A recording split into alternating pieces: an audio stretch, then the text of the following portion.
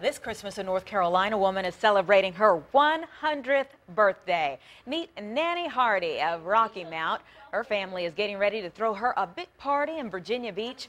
Hardy was 12. She has 12 grandchildren, 21 great-grandchildren, and 4 great-great-grandchildren. Did you get all that? Her family says that she loves to talk politics. I don't claim to have been perfect.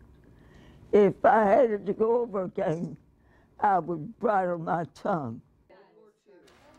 Hardy says her late husband fought in World War II under General Patton.